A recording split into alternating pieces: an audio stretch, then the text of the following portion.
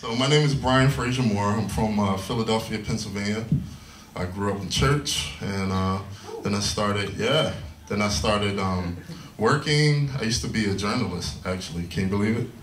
I used to be a journalist, and then I went on tour with Jazzy Jeff and the Fresh Prince, and it changed my life. And I wanted to pursue it. But what I want to talk to you guys about tonight is some of the steps on pursuing it. A lot of you guys really want to pursue and do what you want to do in this music industry, correct? Yeah. Right. So do you get stuck sometimes? Do you say, what am I doing? Why is this not working? I'm practicing 50 hours a day. These are questions that you have, right? Yeah.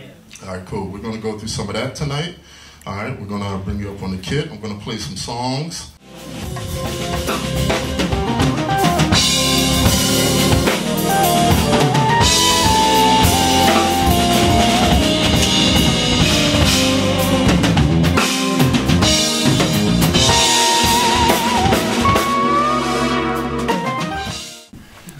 You're playing with Madonna tomorrow. Was there a point when you were kind of like, oh, I hope Madonna really approaches me at some point, or I don't know, how did it come about, really? I guess that's the simplest way of saying it. Getting that call? Yeah. Let me take you back. Before that, Justin Timberlake was in the studio working with her. Justin Timberlake and the musical director said, man, who are we going to get to play these songs, man? Who are we going to get for Madonna to play these songs? Because this record is Kanye West, this record is Pharrell, and Justin put my name in the mix. So it's a blessing. Goes back once again, your social media, everything that you put out in the world, how nice you are to people, taking care of your business, being approachable, being humble, all of these things come into play. So I think if I hadn't followed those footsteps, maybe that opportunity would have went to somebody else.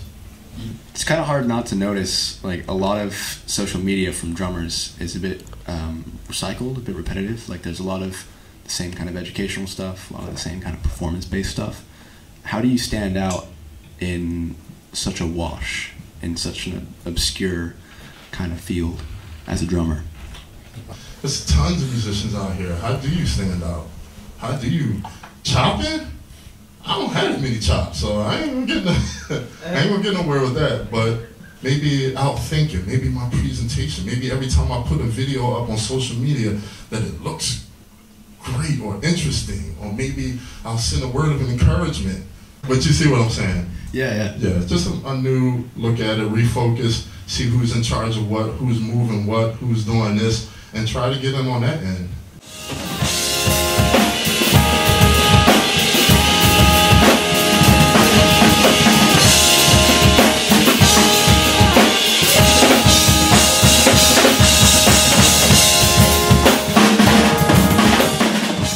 How about I break some of my go-to fills down? What do you think? Break some of those down a little bit.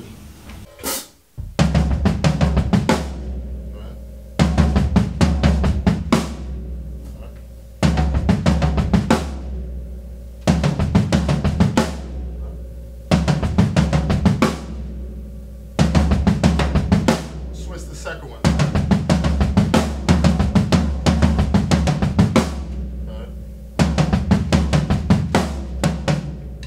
So now I'm coming down with the one.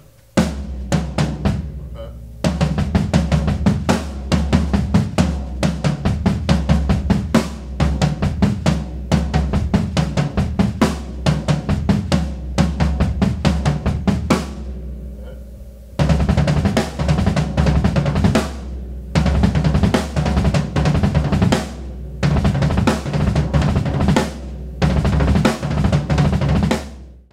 I was just wondering, how important are fills or chops to you as you're playing all these big arrangements? It's so important. Say for instance, like, did anyone see Justin Timberlake, that Justin Timberlake tour? Yeah. You saw it? All right, so say for instance, like, that's like a live band, like, they like to play and play. So it'd be like, Are you comfortable? Right there, right there. Let the groove get in. And the music goes right there. It's comfortable. We'll say, right there. Ba-da-ba-da-bum-ba-ba-bum. It's like, all right.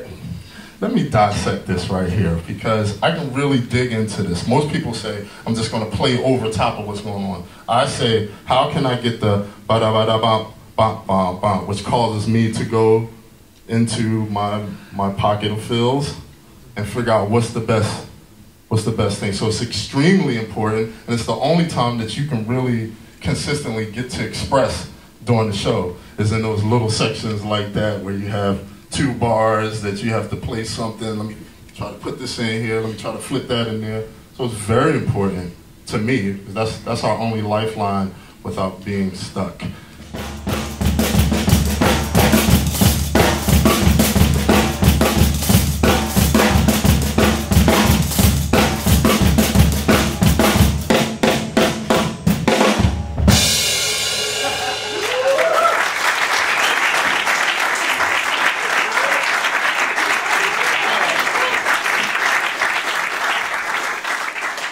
Thank you, everyone here. I appreciate it.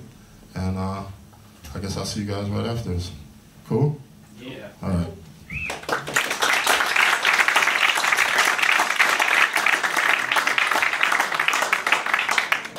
Just like to play. If you see people like them, they're just normal people and they do great stuff. So it's just encouraging. Yeah.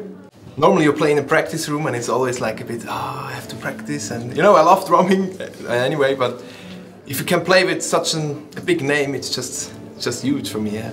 It was a very huge pleasure.